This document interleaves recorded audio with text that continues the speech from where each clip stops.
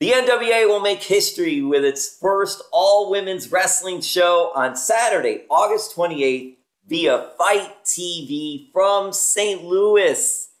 NWA EmPowerrr, I put the extra R's in, led by Mickie James, will feature some outstanding wrestlers. And one of them you've seen in AEW. She is a king of queens, KiLynn King. Thank you, KiLynn. 2021 has been very good for you. Tell us more, first of all, about NWA EmPowerrr. I'm super excited. It's this Saturday, August 28th. It's a huge pay-per-view all about women. It's ran by women. The coaches are women, and it's a bunch of amazing talent getting the opportunity to shine on a huge platform. And I'm really excited. A lot of the names that I get to share this card with is a dream come true. And some of the girls I have worked before, so I get to work them again. I'm very, very excited. It's a great time to be a woman in women's wrestling, and it just keeps getting better. Have you ever been involved in an all-women show before? I have not a pay-per-view. No, I've done quite a few all-women's indie promotions, but this is my first like all-women's pay-per-view. So I when I got the news, when they asked me to be a part of it, I was like, oh my gosh, yes! I was so excited. What do you think of the name? EmPowerrr. I love that because I'm a huge advocate for women, supporting women.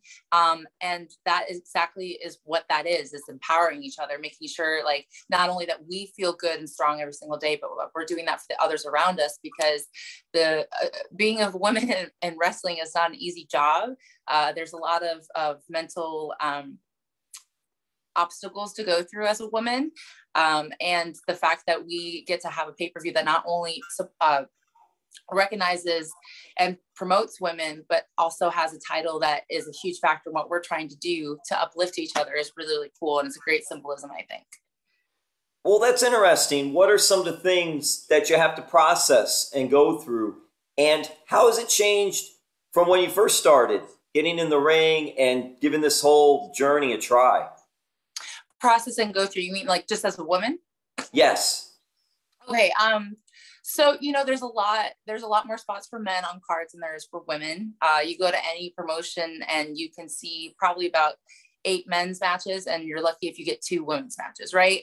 So there's that. So we're all vying for a spot. We all want to be, out and about and having work. So that's a big factor we have to go to. So we're constantly working to be the one that gets booked next. You know what I'm saying? So the fact that we're having something like this, where it's not, oh, we only get 2 matches, the whole show is about us.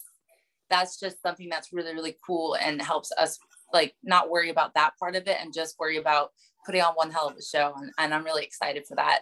And then, just fighting for time, fighting for stories. There's a lot more going on for men usually than there is for women. And we are very creative individuals. We have lots of spark and ideas. And again, having a pay-per-view like this where we all just get to come together and throw our ideas and create one hell of a show, it's the most amazing opportunity for women in wrestling. How has it been for you coming up with ideas and getting more comfortable in doing that? Because I'm sure when you first started, it was like, okay, I just need to soak in as much as I can. Now we're seeing you grow before our eyes and develop and improve and getting better.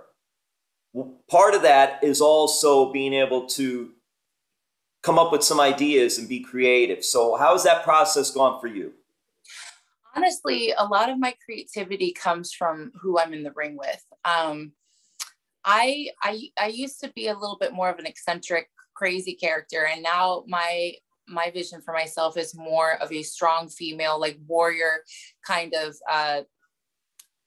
symbol in women's wrestling, kind of like standing out in women's wrestling. That's why I call myself the King, because yes, it is my last name, but it's also a little bit of symbolism for women's equality in wrestling. Like, yeah, a bunch of girls call themselves queen, but I'm a king. So for me, I try to find creative ways to bring that into my matches, to show strength, to show power, but I do like to have a little bit of fun. So like I said, it depends on my opponent. I've had some matches where it's just, we're beating the crap out of each other. And that's the story we're telling, you know, the power, the story for the position of power. And then there are other people I get in the ring with, and it's just, you know, it's a wacky time. Like they're just being tricksters, and I have to figure out the game and how to play around with them, you know? Who are some of the ones that you have a little more fun with and are able to do some things like that? Oh my gosh. I just recently had a match with Jazmin at Mission Pro Wrestling, and it was really, really cool getting to put a match together with her because she's got this huge heel gimmick going on right now. And so we got to be very creative with that match. Oh my goodness. Rosa Negra was really fun to wrestle as well because she is very, very sassy, and she's very connected to the people around her in the crowd. Like, she dances, she reacts to them a lot, and that energy was really cool to feed off of because there were certain like things that I would do in the ring with her that I don't normally do with other people.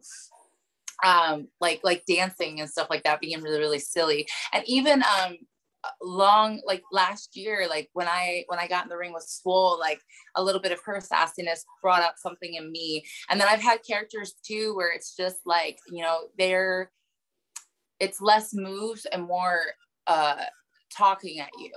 And so I feel like that brings out kind of an attitude in me, not necessarily a bad attitude, but just reactions and facial expressions that you normally wouldn't see from me, because my whole life, I've always been in a very like a fighter. So that's always been my personality. I just want to beat the crap out of people. So I think the way that I get creative depends on how or who I'm wrestling. Well, you mentioned Rosa Negra. She is like 100 to 10% just on fire, raring to go, all out energy. Oh, She's yes. tough in the ring too. But she brings that aura with her when she comes out and she's dancing and yelling and screaming. It's really cool to see. You've had such an amazing run so far. And what year did you start your journey in professional wrestling? So I got into a professional wrestling school back in 2016. Before that, I knew I wanted to be a wrestler for the longest time. I did MMA for about 6 years before that. And in the last year of training at my dojo, I knew I was about to transition into wrestling. So I was a nut job, and I looked up wrestling videos and like training videos, and I was training myself in our dojo. So I like to say that I started back in 2015, but I wasn't in an actual wrestling school until very early 2016. And then I had my first indie show in 2018. You really start training, and then it took you a few years to actually go from that initial start to actually having a debut match. Yes. Which is good. The process took a little longer because sometimes it's like maybe you're wrestling for a few months and then they throw you right in there. But for you, it took a little while to get going. And I mean, also, that's amazing, all the things you've been able to do in that short period of time. It's really a testament to having the right trainers and taking time and learning correctly. I trained at Team 3D Academy under Bubba and Devon and Billy Gunn, as well as King Serpentico and Jay Rios.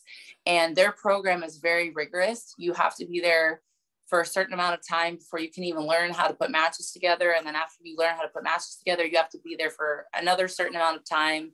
And then you have to wait to be cleared. So it was a very smart and, like I said, rigorous progress. They trained you so you were an undeniable athlete and that you had all the tools that you needed to become successful.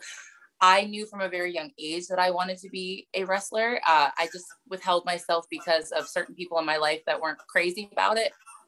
But I waited until I was almost 25 to finally get into the sport. And so I knew I didn't want to waste time. I wanted to do it right the first time. That way, as soon as I was good to go out and do shows, I could just, take off. And that's exactly what they did. Even though some people might sit there and go, oh, this is too long. It was perfect because as soon as I started doing shows, even though I wasn't the best wrestler in the world, I was prepared. And then slowly over time, I start learning and progressing and learning the things that you can't necessarily learn in school. But I was ready for that because of all of the process they make you go through and the way they teach you. It's perfect. And now today I train with Gangrel in South Florida. And then when I'm with AEW, I get to train under Dustin, which is awesome. What a list. Yeah. Of trainers. That's really cool. And KiLynn, so 2018 is when you had your debut match. Yes. And here we are in 2021. We've all had to go through this pandemic. So that year, it's amazing. This is amazing to me to see, as I said before, how far you've come in the short period of in-ring experience. What have you enjoyed so far about this quick journey? Honestly, it's I'm trying to think of how to phrase myself. The most amazing thing that I have found within wrestling, growing up, there's a lot of question marks about yourself, life, what you're meant to do in it. And the biggest thing that I came to terms with was realizing who I was and what I was meant to do on this earth was when I got into wrestling. Like all the things that I didn't like about myself or I was insecure about, they all made sense in wrestling. I don't know if that makes sense, but like just the fact that I'm super tall, the fact that I'm very, I've always been a thick, muscular girl. I've always been very, very pale. Little things like that. Suddenly those things made me stand out and made me beautiful and powerful and gave me a presence. And suddenly for the first time in my life, I felt wanted in a room and accepted in a room, and it all just made sense. And then to take off on that, the family that you get through wrestling. I mean, they always say you're not going to get along with everybody, and that's okay. But honestly, like some of the people that I've met in wrestling have become the closest people to me in my life. Like they've changed me, they've made me a better person, and you know, I probably talk to a lot of them now more than I do, it's terrible to say, but my own family, because they're just constantly there. And we're always constantly trying to lift each other up and grow, because we all love wrestling so much and we want it to stay relevant and to stay important to other people outside of wrestling. And so we're constantly in that bubble, and it's just the most incredible family you could ever ask for. Did you do any MMA fighting? I did. So when I say MMA, I don't mean like cage. I did traditional karate. It was the style was called Kwamukan karate, and within that dojo, we also learned judo, jiu-jitsu, and the training of kabuto, which is weapons training, like bow staffs and sais and stuff like that. Like I said, I did that for like 6 years, and I did quite often compete in competition. So we had like little tournaments and stuff like that. And so I did a lot of sparring tournaments. I did what they call kata tournaments, which is like a demonstration. Forms. And then yes. And then judo and jiu-jitsu stuff. I did more of the sparring though. I loved the stand-up fighting. I loved the psychology of trying to figure out how to get in on your opponent, even though they're just as fast or, you know, come outmaneuver you, like finding ways to trick people into moving for you so you could get in and strike on them. I thought that was so fascinating. So that was most of the competition that I did. Were you competing against men and women? Yes. Yeah. What was that dynamic like? And then transitioning to pro wrestling, did you also compete against men in pro wrestling? Training wise, yes, but actual ring competition. Oh yeah. Some of my craziest matches have been intergender matches. I grew up with 5 brothers. That's kind of how my intro story into wrestling. One of my brothers was a huge fan, and like that was the only time we all sat still and got along, was when wrestling was on the TV. And so I always joke that like I was doing intergender wrestling since I was like 8 years old, because like my brothers and I, we would get, as soon as like the wrestling was off the TV, we would get all the pillows and blankets from our house, and we would create I use quotation marks very heavily, create our own little ring. And we would just pick each other up and slam each other. Of course, I was the youngest, so I was always the one getting picked up and used to learn all the new moves and stuff. But yeah, I've been tussling around and fighting with boys since I was a little girl. So when I got into wrestling, it wasn't like a foreign concept to me. I know some people are very like oof about it, but to me, I was just like, yeah, let's go, let's fight. Like I've never had an issue with it, and I've done it plenty on the indies. Some of my favorite matches are with guys.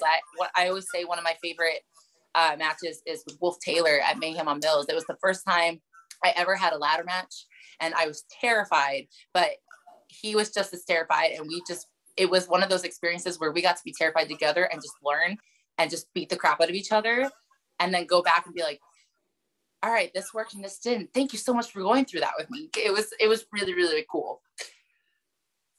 What do your brothers think of you now and being able to see you sometimes, whether it be on TNT or on YouTube or wherever? They text me all the time. It's really funny how it's all changed, because I remember growing up, like my brothers were always like the super athletes, and like I was just the little sister in the background. And then at some point, not to say that they're not athletic anymore, they're still kicking butt in life, but at some point it flip-flopped, because I'm the one who ended up doing like this crazy sport and like going like full on career with it. And then they kind of decided to go on different paths. So it's so funny, because they text me all the time, like, who knew out of all the children you would be the one to go? Because I mean, like they were in the military. Like 2 of my brothers went into the Marines, another one was in the Navy, and then fourth one was in the Air Force. So it's like, of all of the siblings, I don't think anybody thought it was going to be me who actually like had a career that had to do with athletics. I think they always thought it was going to be the boys. And then so they always text me all the time, like, oh, we're so proud of you, it's so cool, like, of all of us, who knew it'd be you? Like, so and they love it. I mean, I think honestly, like, I know that sometimes a lot of wrestling fans fall in and out of love with wrestling depending what's going on, right? And I know for a short period of time, one of my brothers kind of had that phase where he just fell out of love with it for a little bit. But when I started to get into it, like when I finally like fully said, like, okay, this is going to happen, he kind of went on the journey with me. And I think during the journey, he refell in love with wrestling. And so that just makes my heart happy, because it's nice to see that light in his eyes again when he turns on the TV and watches a match.